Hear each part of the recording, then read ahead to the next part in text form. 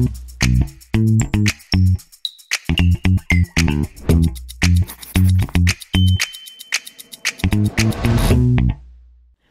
everyone, it's Rachel Starr back again with episode 9 of the Rachel Starr Show. I talk all about the 1, 2, 3 for everyone who wants to level up in sex, love, and life.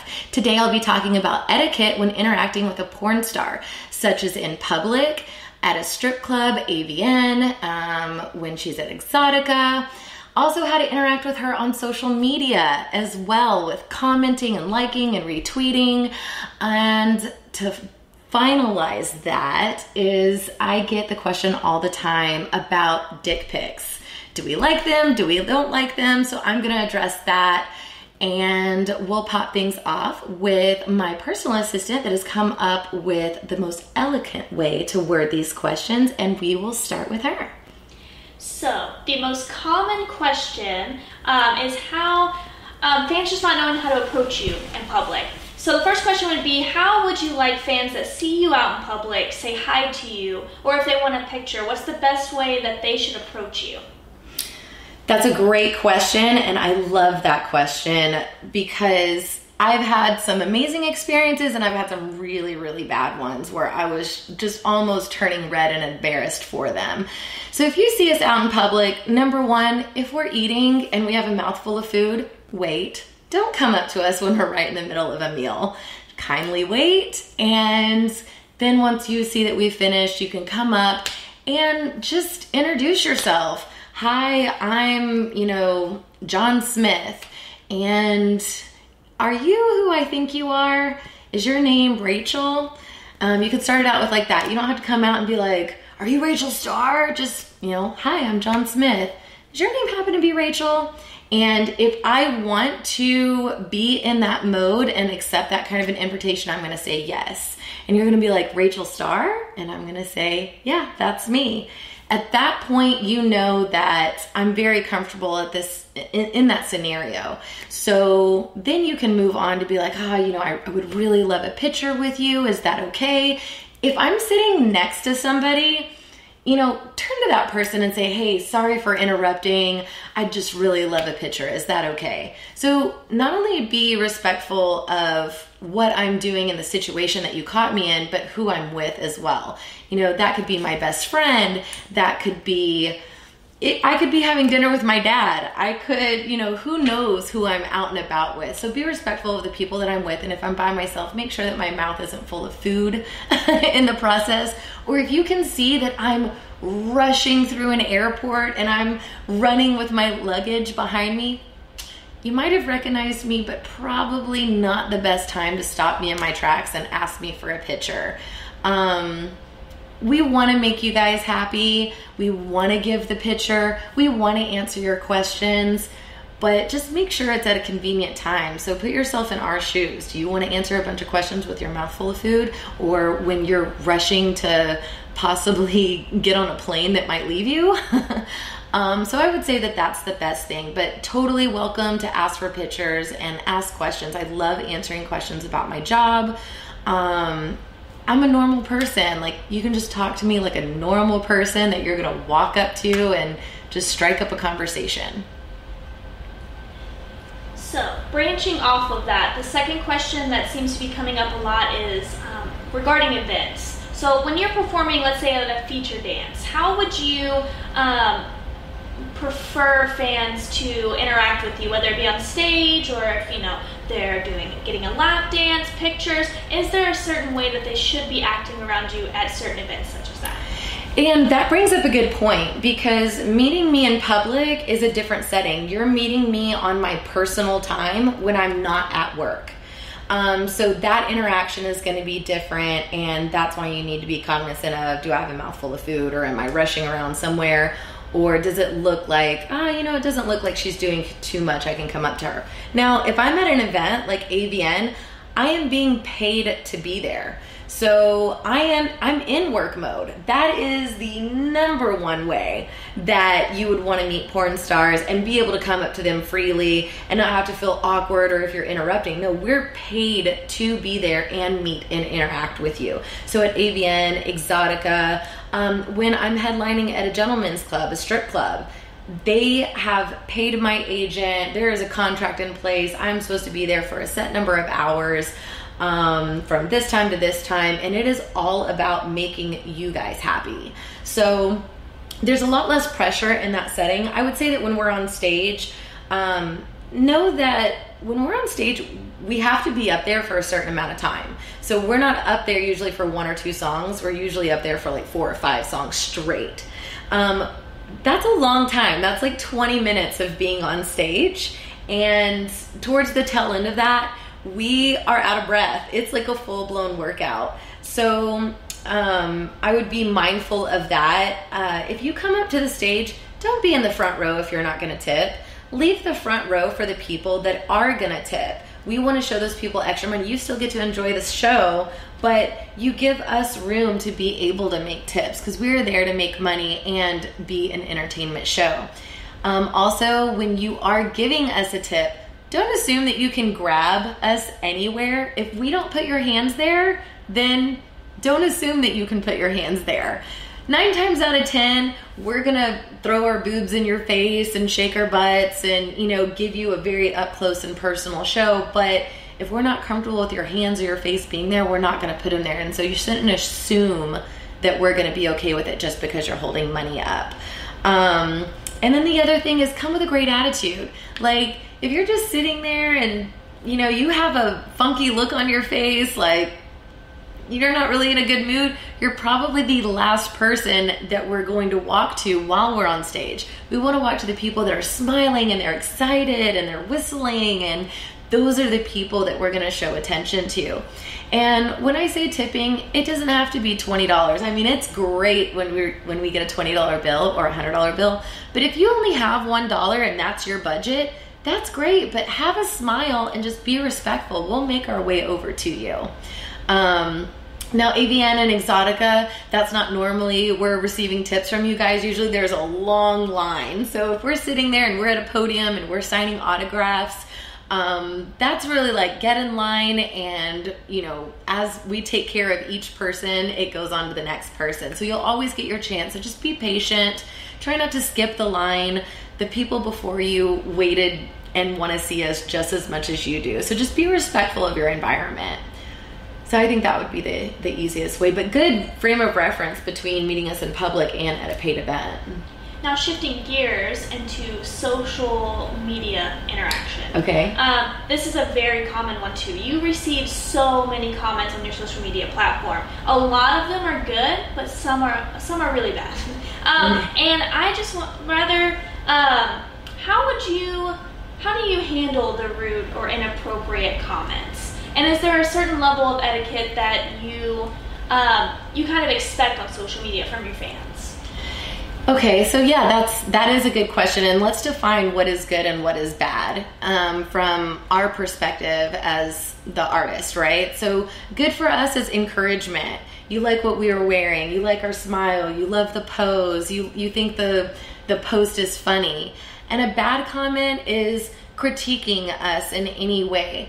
Like, let me put it in perspective for you. Like, we are in the public eye constantly, and that subjects us to a lot of criticism, which we put ourselves in that place to be criticized. But we put ourselves in the place to be criticized, but it doesn't mean we necessarily want to be criticized, right? Like, the sticks and stones can break your bones, but words, you know, what is it? Words can never hurt me or something like that.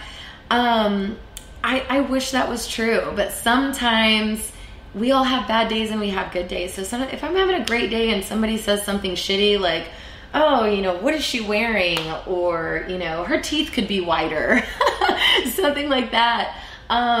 It's easy for me to brush it off because I'm having a good day. But when you're having a really stressful day and everybody's coming at you and things just seem to be falling apart, those are kind of those things that they do hurt. And it's like, gosh, you know, what do I have to do? As a model, we are constantly striving for perfection. And I think constructive criticism is okay. I just hate the word criticism in there. Like constructive advice, right? If you're like, oh, I love it when you wear the color purple. You know, I wish you would wear more of that. That's like nice advice to give. And I guarantee you that'll get you closer to that model actually doing what you want, rather than be like, oh, you look like shit in purple. It's like, well, God, you know, like if you don't like what I'm wearing, then why even comment at all if you don't have anything nice to say? Or people will, you know, say things about, oh, you know, your last performance, you know, you're always in LA or you're always in Vegas. When are you going to come to Wisconsin? You're never in Wisconsin. You don't like us Wisconsin people. It's not that we don't like you. It's, you know, we go where we're hired. And so some of it, I think, is just a lack of knowledge of how the industry works, how filming works, how our wardrobe works, why our hair is a certain way, you know, why we are super tan in one picture versus pale white in another. There's different reasons for different reasons for different looks, and a lot of that has to do with the script that we get. You know, sometimes we're heavy on a workout and our bodies are rock solid and a low body fat percentage, but we're human, and sometimes we may go up a percentage or two in body fat because we want to eat pepperoni pizza, right? Like last week I splurged. I was in Vegas and I was like, I ate every possible thing that was unhealthy and I didn't work out one day. Is that my normal? No, normally I'm like right on top of it. But if someone makes a comment about, oh, I can't see your abs today, it sucks. Like, you know, do you want someone to pick out all of your flaws? Then don't do it to somebody else. Like, really, we're exploited enough, and we really, really need encouragement more than anything. Like, we're putting ourselves out there to give you guys entertainment. Not because we have to, because we chose to. And we continue every day to make that choice. But at any point in time, if it becomes so critical, a lot of girls are getting out because they can't stand the criticism. And that just hurts the amount of content that's out there. The nicer you are, the more content there's gonna be. So I would say that's the best thing is really, you know, give comments about what you do like. And if there's something that you don't like, keep it to yourself. Just don't comment on that picture. So the last question is regarding dick pics. So, do you think girls like them or dislike them? And would you have any tips that you could give guys that are maybe wanting to send them, or just regarding dick pics in general? I think that it would be safe to say that the majority of us do not want to be inundated with dick pics. And that's not just porn stars. I would say that's girls across the board. And, you know, it's the memes. It's like soliciting unwanted dick pics. Make sure that that picture is wanted. Like, ask something simple. Like, you know, I would love for you to, you know, I'd love to send you a dick pic and see what you think. And if we're open to that, we can be like, yeah, send it. And if you don't get a reply, then that probably means that we don't want to see it. But rather than being like, fuck no, I don't want to see your dick pic, we just choose to just not even reply and like skip over that comment. And that's our nice way of telling you, no, we don't want to see it. Now, if we do want to see it, it's really nice to get something in exchange for that. As a porn star, I have seen more dick pics than definitely the average girl, probably way more than I ever needed to see and way more than I ever wanted to see. So it's nice to give something back. I think one of the best things that a guy did once that I thought was really, really awesome was he got me a $25 Starbucks gift card on my Amazon wish list and sent it to my wish list and said, hey, you know, I want to give this to you. Would you, you know, rate my dick pics and tell me what you think? And at that point, I'm like, now you're not just taking from somebody, you're giving to and receiving. And so it's a two-way street. It's like, oh yeah, sure. I would love to do that, you know? And then also be clear on what is the purpose of the dick pic?